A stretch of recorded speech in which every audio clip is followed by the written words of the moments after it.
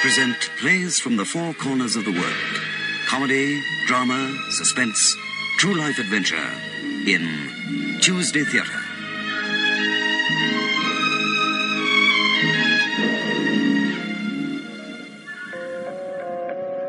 If you're too old for raspberry milkshakes, you're old enough to say, Je t'aime. Oh, je t'aime. Oui, je t'aime. Experience Je t'aime, a new perfume deodorant spray for your body beautiful, in 3 pulse-racing fragrances to keep you cool, confident, and practically irresistible all day. Oh, je t'aime. Oui, je t'aime. Je t'aime. Are you ready for it? This toothpaste, Mentadent P. What does the P mean? That means prevents plaque. And plaque is? Plaque builds up on the teeth and can cause gum disease. Now, more teeth are lost through gum disease than decay. Oh, that's not nice. No, but Mentadent P is the only toothpaste with zinc citrate, and that helps stop plaque build-up. Mentadent P. Hier kom die bier. Kronenbrooi 1308. Die goue Eikehout Belee bier. Goue Eikehout veredeling maak Kronenbrooi 1308 die koning van bier.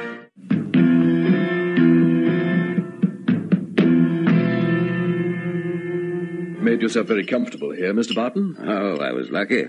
I went into the copra business just as the market price rose. Bought this plantation from an Irishman who returned to his Emerald Isle in a state of disillusionment. Well, the copra price is low now. You wouldn't care to sell me the plantation? Well, the price will go up during the year. And even if it doesn't, I'm still comfortable here on Tatamona.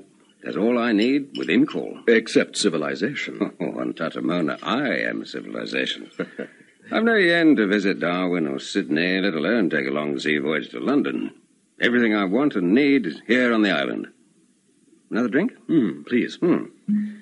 I live the life of a feudal overlord. Benign one, of course. My workers are well paid, the children schooled in the rudimentaries. For a man with simple needs, Tatamona is paradise. Cheers. Cheers.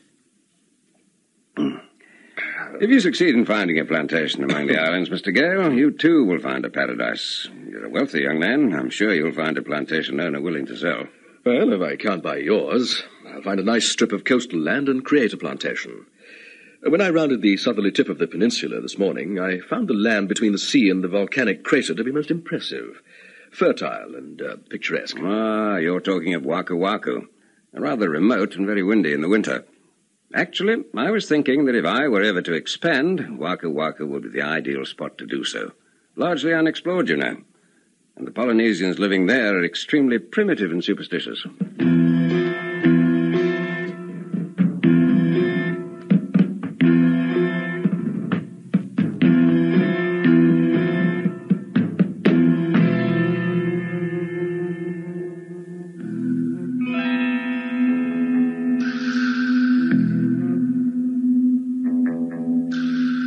Bruce Gale's chartered schooner had put in only that afternoon after a leisurely sail from the Fijis. He was no more than 30, yet his presence oozed wealth, and his self-assured but easygoing manner reminded one of a self-exiled English aristocrat, which, as it turned out, he was. The day after his arrival, I took him down to the peninsula that had taken his fancy, a fertile area of sandy bays and coral, and overlooked by the restive volcano known as Waku Waku. I'd only been there once before, and I'd been put off by the apparent indifference of the villagers. Not so Bruce Gale. Breaking through the language barrier with gestures and pidgin English, he quickly had them chattering and laughing. By the time I left the next day, they were happily building a hut for him. He ordered his schooner back to Suva to complete its voyage, virtually stranding himself. 100 miles to the north, on my own plantation, I spent 2 weeks wondering how he was progressing. Well, go on, say it. Bruce. Bruce. Excellent, good. And you are Katia. Me, Katia. Your brother, him, Waha. Brother, Waha. Yes. Oh, blast. It's that darn medicine man of yours. I wish he'd give up trying to frighten me away. Medicine man say, Bruce, bad for people. Brings sickness. People die. Oh, such utter rot. Make God Waku angry. Oh, that's odd. Very odd indeed. You speak? Oh, excuse me a moment, my dear. Hey, you! Will you go away before I wring your scrawny neck? Naraman sicko and a panahina. Maha. Well, that's better. I wish I knew what you said to get rid of the blighter. Tell I panahina. He go. I see. Well, whatever that means, it was certainly effective. Now listen. Who taught you words sickness and angry? I didn't teach you. No, many words. Boat, tree, ball, house, water, swim, bad, But sun, who told you? sing, happy. Oh, why, he know plenty more. Stop and listen to me, Katia. Who taught you those words? Tiwana. He know many words. Speak to Waku with words. Which one is Tiwana? Who, Tiwana? Him, there. Medicine man. I see. So that shriveled old devil knows some English, eh? Well, we'll see about that. Wait, where you go? To wring a few words out of the old wretch. Bruce Gale left the side of the pretty Polynesian girl and strode across to where the scarecrow figure, adorned in beads and brightly coloured feathers, was under the shade of a wattle lean-to. The medicine man cringed when he saw Bruce towering over him. It's about time you and I had a chat. I know. Stop playing games. You know some of my language, so use it. Now listen. You've been threatening me for days now and trying to turn the people against me.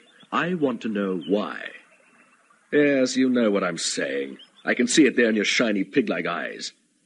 Come on, before I twist off your mangy head. No, don't. Stop it. I knew it. Let me go, will you? You'll ruin everything. I don't believe it. A paddy, no less. Here, keep your voice down, or we'll both be in trouble. How in heaven's name did you manage I'll to... tell you after. Now, look, I'm going to say something to show these people that we're friends now. You take my arm and walk off somewhere, and we can talk. Now, will you do that, now? All right, go ahead. And you waho near oh, you have a waho. Yeah, that made them happy. Now, come on, let's take a walk.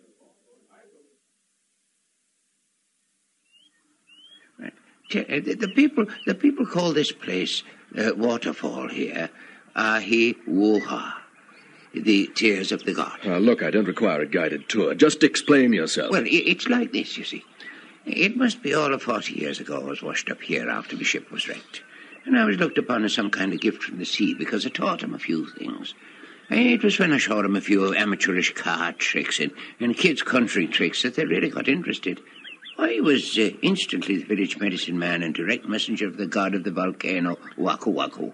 Well, I've lived good all these years, and I don't want nobody to come along and spoil it all. Which is why you've been trying to scare me away? Well, I got myself to think of, you know. You can't blame me for that.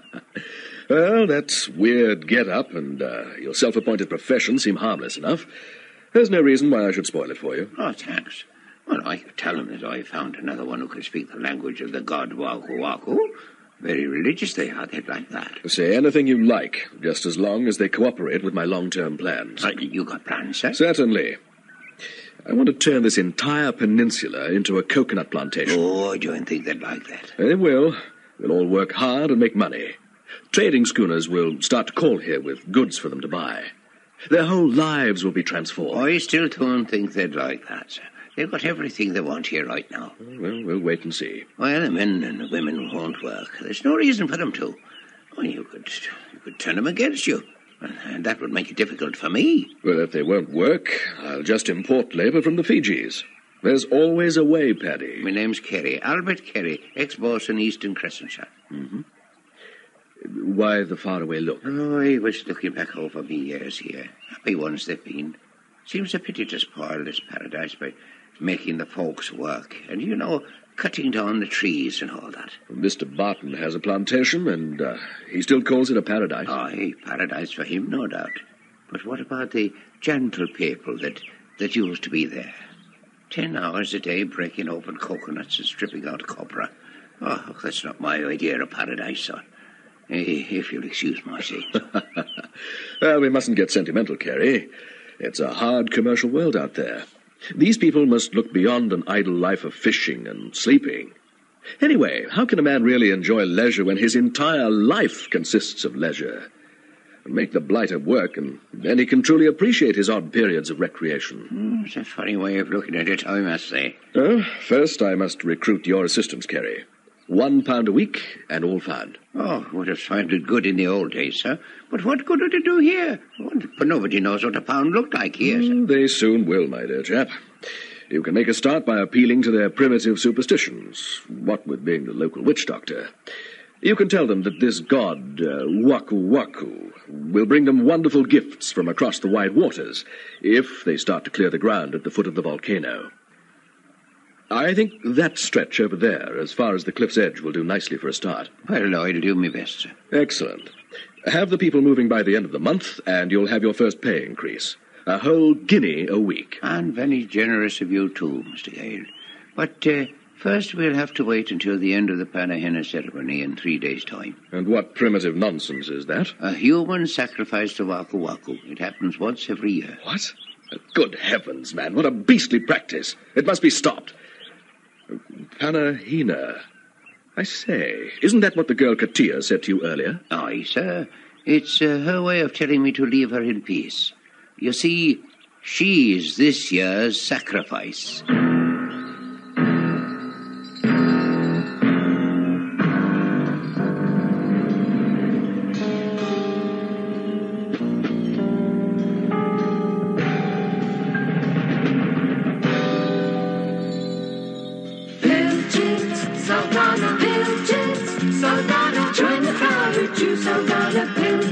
Every day, more and more families are discovering the protein goodness of Saldana. Every day's a good day for Pilchards. Every day's a good day for Pilchards. Every day's a good day for Pilchards. Saldana Pilchards, all the protein value of best beef steak at only 1/6 the cost. Now, distinguished smoking comes to mild cigarettes in king-size length. Dunhill Superior Mild, king size. A mild, rewarding cigarette in the Dunhill tradition. Made with patience, care, and infinite skill to bring mildness to the gentle art of smoking. Now in king size length, Dunhill Superior Mild, from the most distinguished tobacco house in the world.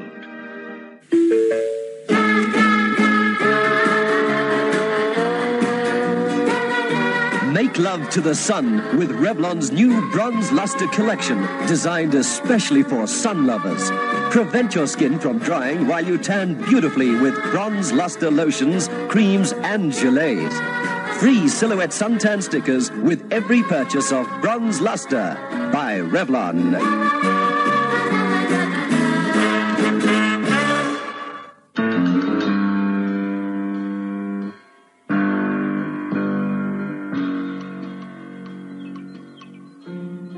This is monstrous. It is all away. How can you smile and say a thing like that? If people no give Panahina, Waku Waku angry, make big fire and ground shake. Carey, surely after all these years you could have convinced these people that human sacrifice is wrong. Oh, I tried. But there was a minor eruption, so I gave up.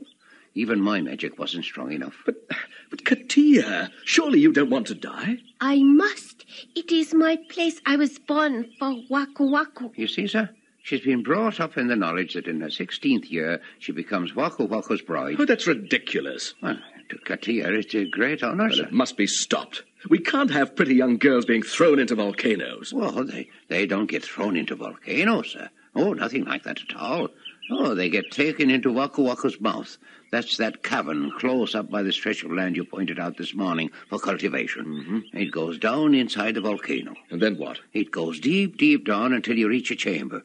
And she'll be secured to the wall, and then Waku Waku will come later and take her. Then who or what is Waku Waku? But I explained, sir. The god of the volcano. I know that, man, but what is Waku Waku really? Surely you don't believe in volcano gods. Oh, there's a lot to it, sir. It's a fact that 4 days after the Panahina has been left there, she's gone. Gone? Completely? Well, all except her bones. You mean Her flesh is eaten away? Well, I suppose you could say that, yes. Approaching this problem logically, then, we can conclude that some creature comes along and eats the flesh of the sacrificial victim. The thing is, what? Waku Waku. Oh, Tommy Rotten, you know it. Is there another exit to this chamber? Aye, but only very low and narrow. Hot air comes out of it most of the time. So whatever it is comes out of there, right? When is this absurd ceremony? Tomorrow night the victim is placed in the chamber, but the feasting begins at sunset this evening. That is when the women will begin to prepare Katia for a marriage to Waku Waku. Well, before that happens, I intend to find out what this flesh-eating Waku Waku is. Have a supply of torches prepared, and tonight we'll go and take a look.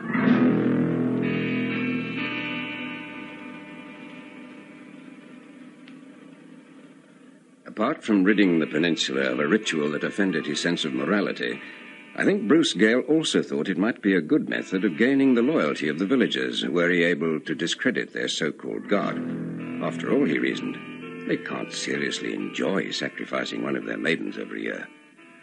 That night, after the villagers had taken to their huts, Bruce and his new employee went to the entrance of the huge cathedral-like cavern, each bearing a blazing torch. In addition, Bruce carried a heavy-caliber hunting rifle.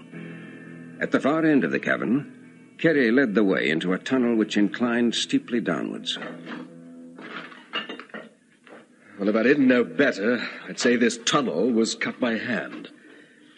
I think a more likely explanation is that it once carried water down into the belly of the volcano. Well, I wouldn't know, sir. But we should hear Waku Waku soon. Hear him? What do you mean? Well, wait, and you'll hear for yourself. The natives say it's him calling for a sacrifice. We'll be coming into the chamber now. Oh, and that's as far as we can go. There's now. Do you hear it? Yes, that I did. And there's got to be a logical explanation for it. To me, it sounds like the soul being tormented in the fires of hell itself. You're as superstitious as the darn people here. If they knew he was down here, they'd be angry. We're here for their benefit, Kerry. Look, the tunnel's widening out. The chamber, sir. How often have you been here? Well, every time Waku Waku bride is sacrificed. It's been my job all these years to tie her down. Look! Oh, really, this is terrible. What is, sir? Well, there's skeletons littered all over the place, of course. It's shocking. Well, it's against their religion to move them. They've just accumulated over the years. There are hundreds of them. It's disgusting. You can hear Waku Waku louder now. Yes. Well, I have a good idea of what causes that noise. A mixture of wind and water, old chap. Are these the holes you were telling me about? That's where the god of the volcano comes from, so they say. Yes. Nothing much can get through these. They're no wider than, about 8 inches across. Yes. You can feel the air blowing through them, hence the wailing noise. I don't quite understand what you mean, sir. Well, we must be fairly close to sea level here. At the other end of those holes, I'd say there's a cavern which fills up with water at high tide. Oh. Air blown into the cavern comes through these holes like a gigantic organ and makes the noise. Then, during particularly high tides, this cavern we're standing in fills with water and drowns the sacrificial victim. Oh, I don't know about that, sir. It don't look like water's been flowing through here. Well, it wouldn't, Kerry. The water would rise very slowly, and as the tide recedes, it'd seep away down through the sandy floor. The air blowing through the holes would dry the sandy surface quickly, leaving the chamber looking as though nothing at all had happened. Oh, I see what you mean. But the Panahina is eaten. By what? Well, that's quite simple. She drowns, and I don't for a moment doubt that the place abounds with crabs. They can easily strip the flesh from an immersed body in no time at all. Yes, Kerry, there's your volcano god. Water, air, and a lot of little hungry crabs. Oh, it's a convincing argument, I'll admit. Yes, but you're not sure, eh? Well, never mind, old superstitions do die hard. But for the life of me, I can't understand why these people haven't waited and watched after placing the sacrificial victim on the floor. Oh, they wouldn't, sir. Too scared. There's a taboo. Yes, a taboo invented by a long-dead medicine man seeking power and mystery. Probably only he knew what happened to the poor victim. Oh, these primitive people are so easily fooled. Oh, I think you're right. Well, I'm glad you can see sense. because now I want you to help me to save Katia's life. During most of the following day, Katia went through numerous rituals of cleansing and purification. An hour before sunset, she stood before all, her body shiny from coconut oil, and clad only in a short raffia skirt and a crown of hibiscus flowers. It was time for her to say farewell to her weeping family. When this was done, there were a few minutes left for Kerry to speak to her. How can you say there is no God called Waku Waku? It's true, Katia. You've got to trust me and Mr. Gale. All we want to do is stop you from throwing your life away. How you know all this? We went to look last night when you were all sleeping. Mr. Gale's a very clever man. He has more magic than you, Tijuana? Oh, much more magic. He's very wise. He knows the ways of all the gods, Katia. Now, will you put your trust in us? Tell me what I must do. When I tie you, your bonds will be loose. And when the people and I leave, you wriggle free and wait. Mr. Gale will come, and he'll show you what this god of the mountain really is. Then we will both die? No, Mr. Gale's much too smart for that. There'll be no dying of anyone tonight.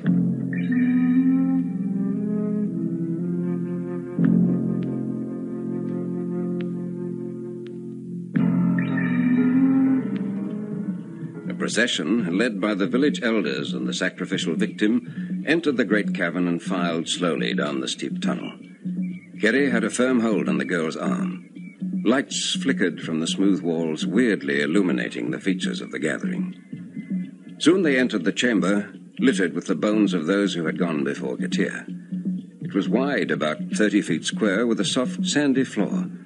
Hundreds of small holes honeycombed two of the walls, and high up, the roof could barely be discerned. Disturbed bats squeaked softly and fluttered by. The procession stopped just inside the entrance, where all could see what followed. Katia stepped forward and seated herself on a stone shelf. Kerry took several strips of brightly colored strands of raffia and tied together her hands and feet. Then the little Irishman took her in his arms and carried her to the far side of the chamber and gently lay her on the floor. A keening wail went up from the gathering. Katia was now ready for Waku Waku. As soon as we've gone, wriggle free and run up the tunnel. I'll be waiting for you, and so will Mr. Gale. Aye, and then we'll find out the truth. All right now? Yes, Tijuana. I am well. Kerry walked across to the elders and gestured they should now leave. They filed out, and the light in the chamber dimmed until it was softly illuminated by a single torch which had been thrust into a stone bracket on the wall. Katia held her breath and listened, her senses sharpened to their ultimate perception. Kerry had underestimated her religious fervor. She made no attempt to escape from the awesome thing that was Waku Waku.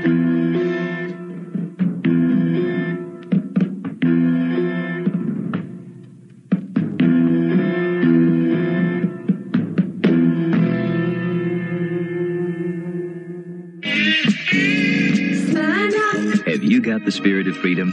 It's Smirnoff and any mixer you like, Coke, tonic, even on the rocks. With Smirnoff, the world's favorite spirit, you're free to do as you please. Smirnoff is the spirit of freedom, yeah. Pure and clear like the stratosphere. Smirnoff is the spirit of freedom. Smirnoff. Superman is a hit, say the super critics.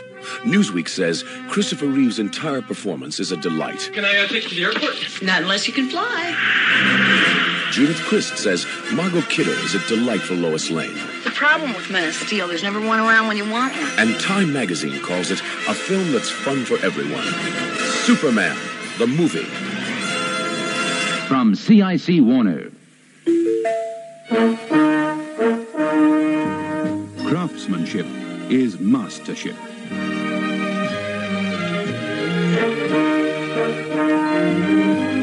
The creative art of the old masters finds its counterpart in the exacting skill devoted to the making of Rembrandt van Rijn, the masterpiece in cigarettes.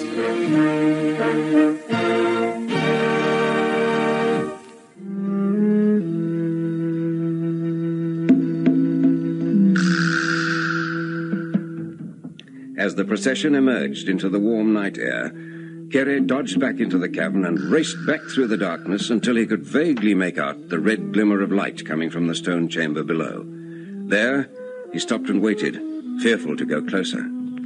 It was there that he had expected to find Katia. Oh, it's funny. She can't have passed me in the darkness. Oh, blast it. Why doesn't she come out? I tied her loosely. But where's Mr. Gale? He promised to get here as soon as... a light. A light ahead in the passage. It's him. I'll be bound. I'm here, Mr. Gale. The girl, where is she? Oh, she's still in the chamber. I tied her loose. Honest, I did. Well, then why didn't she come out? There's no accounting for the way these people's minds work. They're like the Chinese, you know, fatalistic. She's made up her mind to die, and die she will. Not if I can help it. I'm going down into the chamber. You coming? No, I'd rather stay here if you don't mind, sir.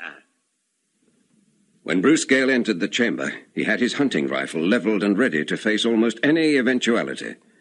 Yet nothing had changed since the girl had been placed inside. He stepped over to her. She looked up at him, eyes wide. He stooped beside her and fumbled with her bonds. Katia, you must come. No, Bruce. Wako, come now. Hear him? Yeah, right. Your hands are free. Now, come on. Slip your feet out of this loop. I must stay. Tommy, rot. You're coming with me if I have to carry you. A moment later, Kerry heard a shout followed by a scream. He ran down the tunnel to the entrance of the chamber, and the sight that met his eyes made him instinctively shrink back. The sandy floor was coming alive, surging and bubbling as thousands of small round creatures surfaced. From the hundreds of holes around the walls, similar creatures poured with a scraping, scratching noise into the chamber. Already, Bruce Gale had backed off into a corner, unslinging his rifle. Even as he fired, a dozen or more crabs were climbing up his leg. The girl was still lying where she had been placed, but she was now little more than a seething mound of grey-shelled crabs which tore at her flesh with razor-sharp pincers. Kerry, for the love of heaven, do something! But what could the puny Irishman do? Unable to watch Gale being pulled down and eaten alive, he fled back up the passage, the tortured screams burning into his ears. I arrived at Waku Waku a week later on my schooner to see how Bruce Gale was progressing. After my initial surprise of Kerry introducing himself to me, we went together down the tunnel. It was difficult to distinguish one skeleton from the next, until I saw a bony claw still clasped about the metal breech of a hunting rifle. Even the wooden stock had been eaten away. Bruce Gale had most certainly not found his paradise.